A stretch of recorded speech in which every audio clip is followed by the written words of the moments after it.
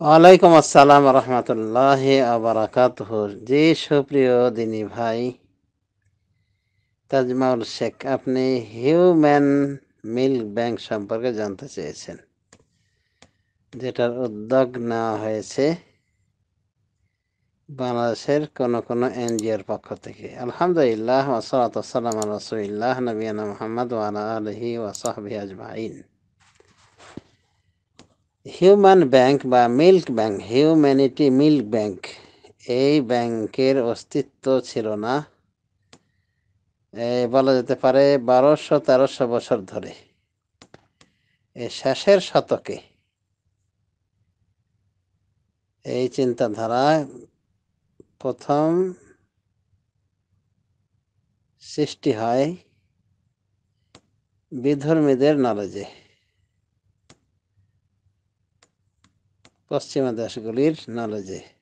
কারণ পশ্চিমা দেশগুলি যেমন ইউরোপ, তারপরে ফ্রান্স ইত্যাদি, এক কথায় বিধর্মী দেশগুলি এটা নিয়ে চিন্তা করে, কারণ তাদের অবস্থা ভিন্ন। বুঝতেই পারছেন, তারা কাফের, আর কাফের যে কাজ সেটাই করবে কাফের। তো বিশেষ করে ইউরোপ টিউরোপ এই কান্ট্রিগুলিতে আমি যতটুকু পড়েছি বইয়ে, যে শতকরা 30 জন 30 জন মেয়ে তার নিজের বাপ দ্বারা ধর্ষিত হয়। তো বাপ দ্বারা যদি জেনার শিকার হয়, ব্যভিচারের শিকার হয় মেয়ে, তাহলে এই জাতীয় দেশে যৌনচারিতা কতটুকু ফ্রি করা হয়েছে লক্ষ্য করে দেখেন। তো এদের মানে পিতার খোঁজ থাকে না এই সন্তানগুলি। বিভিন্ন ওই প্রতিষ্ঠানের পাশাপাশি জারজ সন্তান জন্মের কি প্রতিষ্ঠান রয়েছে, মানে হাসপাতাল রয়েছে, যেমন ভার্সিটির পাশাপাশি। কারণ ভার্সিটির সন্তান ছেলে মেয়েদের আনন্দের ফসল জারজ সন্তান হবে, এই জন্য ব্যবস্থা করা হয়েছে। এই হলো বিধর্মীদের মানসিকতা। তো বিধর্মীদেরকে আল্লাহ আনআম বলেছেন, উল্লাহকে কালা আনআমে, ওরা হলো চতুষ্পদ জন্তুর মতো, বালহুম আদল, বরং ওদের চেয়েও এরা নিকৃষ্ট, অধম। এই বিধর্মীরাই এগুলি চিন্তা ভাবনা করেছে। যখন দেখলো যে বেওয়ারিশ সন্তানের শেষ নাই, মানে বেওয়ারিশ সন্তান তারাই জন্ম দিচ্ছে, তাদের প্রতিষ্ঠানে এবার স্বীকৃতি পেয়ে আছে যে স্কুল, কলেজে, কলেজ ভার্সিটিতে পাশাপাশি রাখা হয়েছে ডেলিভারি স্থান, হাসপাতাল, সিজার ইত্যাদির মাধ্যমে যাতে করে বাচ্চা প্রসব হয়। তো বাচ্চাগুলো তো বেওয়ারিশ।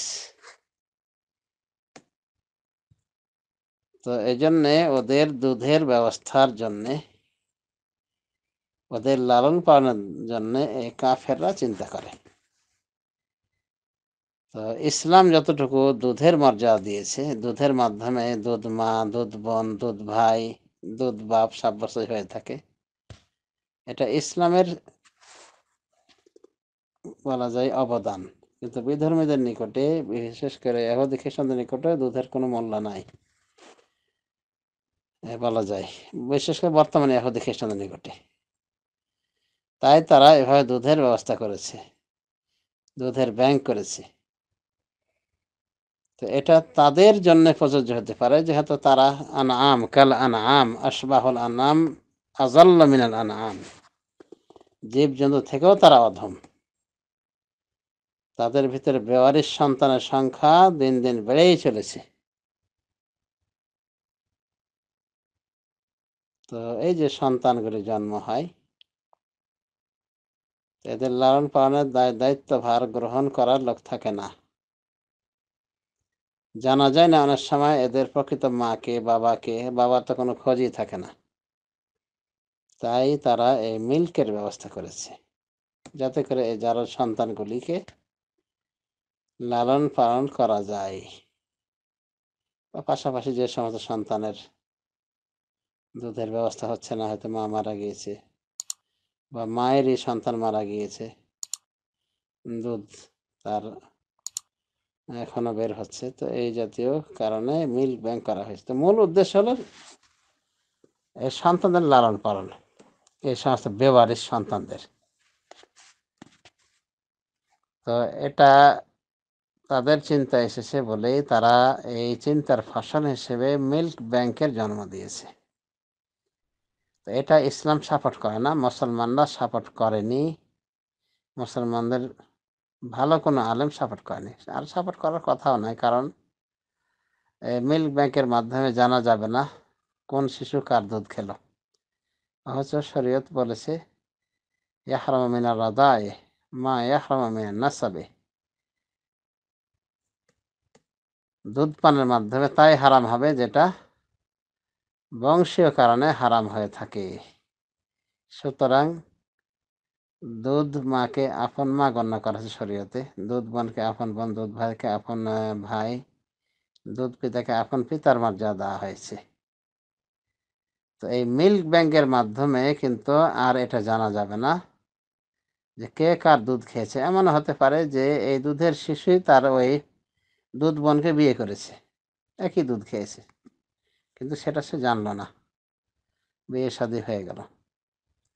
তো বলা যায় যে এই মিল্ক ব্যাংকের মাধ্যমে জেনা ব্যভিচারের রাস্তাকে উন্মুক্ত করে দেওয়া হবে।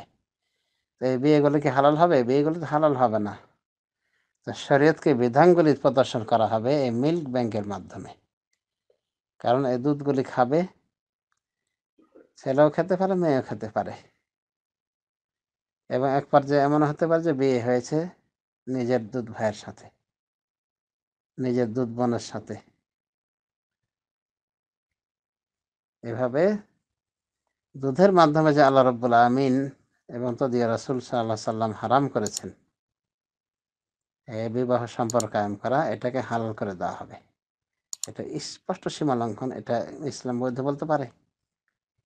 কাজে এটা হারাম, হারাম, হারাম। এবং যারা এটা করতে চাইবে তাদেরকে দৃষ্টান্তমূলক শাস্তি দিতে হবে।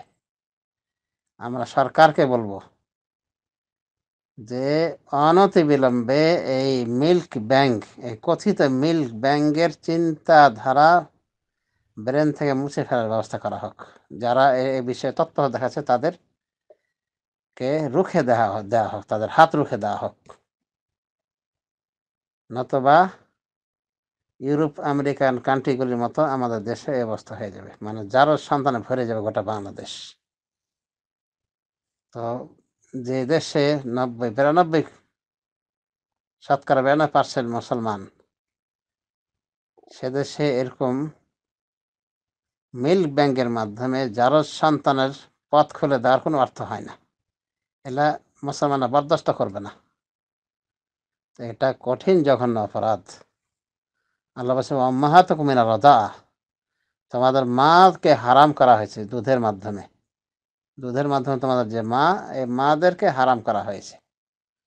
আখাওয়াতুকুম মিনার রাদাআ, তোমাদের দুধ বোনকে হারাম করা হয়েছে। আর এই মিল্ক ব্যাংকের মাধ্যমে দুধ মাকেও বিয়ে করা যেতে পারবে, দুধ বোনকে বিয়ে করাতে পারে। কেউ জানছে কার সাথে কার বিয়ে হচ্ছে? এগুলি হলো বস্তুবাদী বিধর্মীদের চিন্তাধারার ফসল। যারা এগুলো নিয়ে আলোচনা করে তৎপর দেখাচ্ছে, এরাও কিন্তু ওই বিধর্মীদের মতোই, এদের দুনিয়ার চিন্তা ছাড়া আখেরাতের পরকালের ধর্মের কোনো চিন্তা নাই। তো এই তথাকথিত মিল্ক ব্যাংক, এটা ইসলাম সাপোর্ট করে না, কোনো ভালো আলেমও সাপোর্ট করেনি। হ্যাঁ, দু একজন আলেম যারা পক্ষে বসে তারা অনেক শর্ত দিয়েছেন, যে শর্তগুলি মানা সম্ভব নয়। মানে প্রত্যেকটা মিল্কে লিখে রাখবে যে এটা অমুক মায়ের দুধ, আর যে খাবে তাকেও লিখে রাখবে, তার নামটা রেকর্ড থাকবে যেটা অমুক ছেলে খেয়েছে। সম্ভব এটা? বলা যেতে পারে এটা একবার অসম্ভব। আর যারা এগুলো খুলেছে তারা এগুলো তোয়াক্কা করবে না, ধার ধারবে না। তো যা হোক, যারা দুনিয়া পূজারী তারা দুনিয়াটাকে মুখ্য দেখে, পরকালে চিন্তা করে না। তো এই পরকালের বেফিক্রি থেকেই এই মিল্ক ব্যাংকের এই মানে সিদ্ধান্ত মাথায় খেলেছে। এগুলি বলা যেতে পারে বিধর্মীদের অপকৌশল, কূটকৌশল। মানে খুব ঠান্ডা মাথায় এই অপকৌশল এঁটে মুসলমানদের ভিতরে জেনা ব্যভিচারের সম্পর্ক তারা কি বিস্তার করতে চায়, এবং দুধের মাধ্যমে যে আত্মীয়তার পবিত্রতা রয়েছে, আত্মীয় স্বজন যে হারাম করা হয়েছে, এগুলোকে তারা হালাল করতে চায়। এক কথায় মিল্ক ব্যাংক মানে কি? জেনার ব্যাংক। জেনা ফ্রি করার ব্যাংক। তো যাই হোক, এই মিল্ক ব্যাংক চলবে না। ইসলামে বাচ্চাদের প্রতি যত্নশীল হওয়ার যথেষ্ট তাগিদ রয়েছে। এই দৃষ্টিকোণ থেকে ইসলামের শিক্ষা নিয়ে প্রত্যেক মা তার সন্তানকে লালন পালন করছে, করে আসছে, করে যাবে। অনুভয় যে সমস্ত শিশুদের লালন পালনের দায় দায়িত্ব মানে নেওয়ার লোক নাই, তাদের ব্যবস্থা হয়ে যাচ্ছে।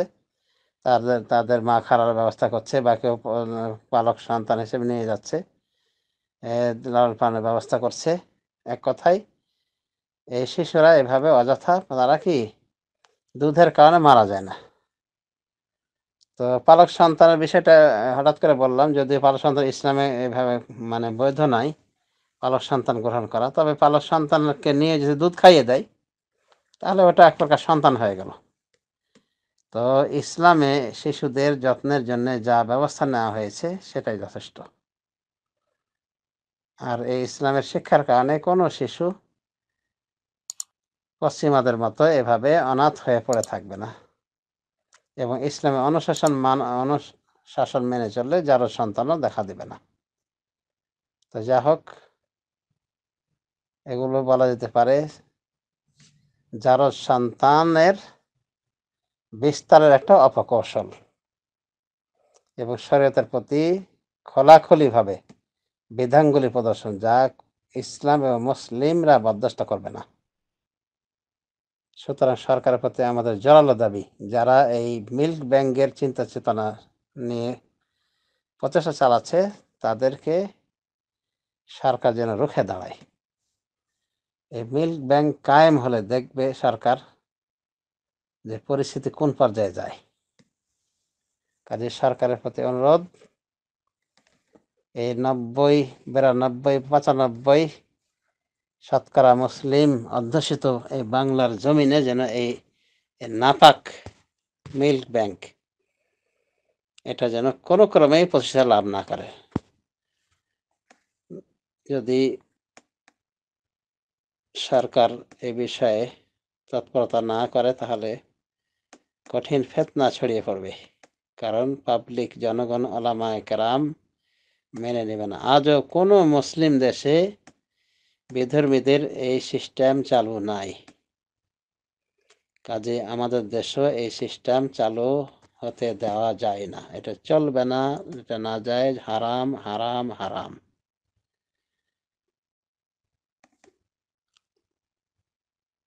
هذا وصلى الله على نبينا محمد وعلى آله وصحبه أجمعين.